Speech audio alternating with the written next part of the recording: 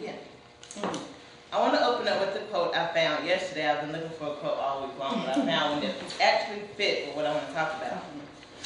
In our daily lives, we must see that it is not happiness that makes us grateful, but gratefulness that makes us happy. How many times did we think about that? So I've come across a lot of tragedies in my young life, which led me to be able to stand before you today. I will be sharing with you some of the pains of some of my gains. July 18, 1985, a little girl was brought into a world of unknown, starting in Greensboro, North Carolina. I couldn't see this at first, but I was blessed with an opportunity to explore other states. Due to my father's enrollment with the military, I have lived in Savannah, Georgia, started school in Germany, completed elementary in Lawton, Oklahoma, completed middle school in Fort Stewart, Hinesville, Georgia, to return back to Greensboro, where I graduated from Northeast Guilford in 2003. Awesome. I have one older brother who is happily married with a 4-year-old son who also resides in Greensboro, North Carolina. Growing up with him was a bit of a pain, but what older brother wasn't? He taunted me literally all the time. He would blackmail me to his advantage, call me names, even tell me lies about where I came from. So there you have my first experience where low self-esteem would play its part in my life's journey. Now I'm sure he meant no harm at all, for all he was just doing his brotherly pain in the butt duties. I love him ever so greatly for it. While his pain duties were always in effect, so were the ones endured by outsiders such as classmates and neighborhood jerks. I was born a natural redhead, which is beauty in the eyes of the older and the mature. Proud. My age group couldn't comprehend my simply unique brand. Neither could I.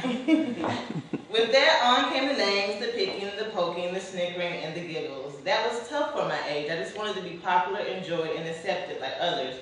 But of course, it's not that simple, right? I can say now I'm thankful for them too.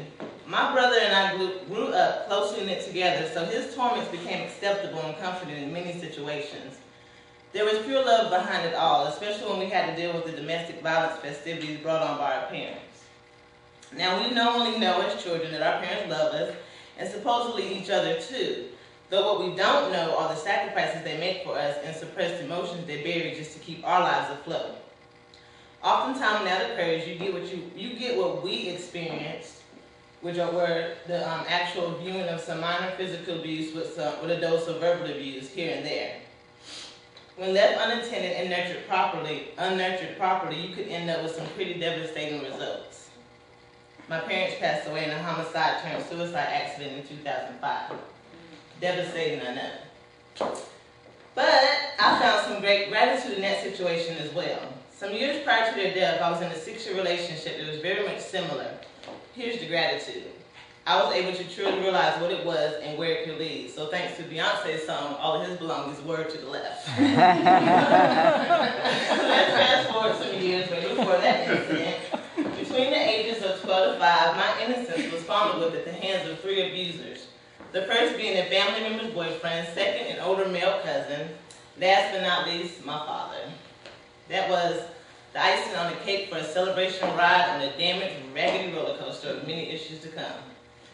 You know, we watch shows like Ricky Lake and Maury and see girls on television sharing their experience, but never do we think it to creep into our own life.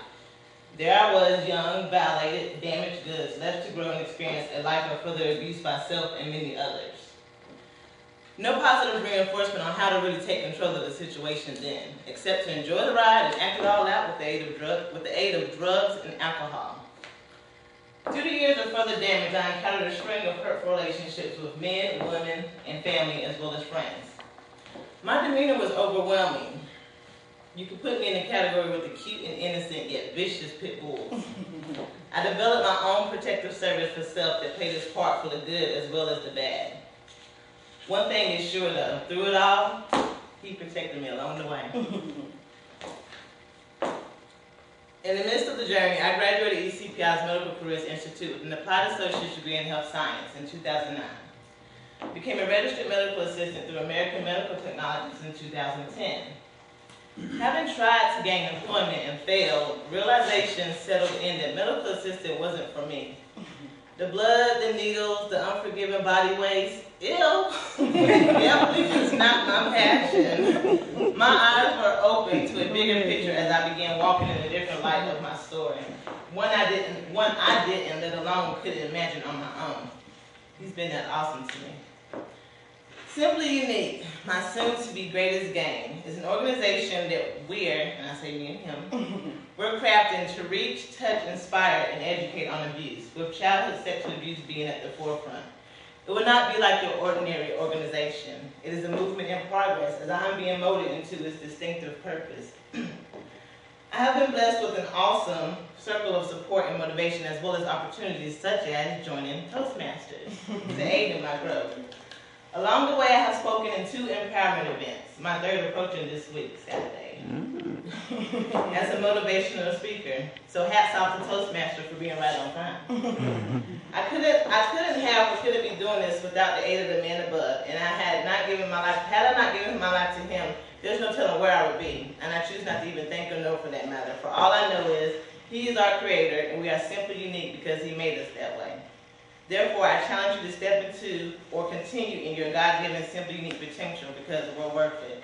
So persevere. All right.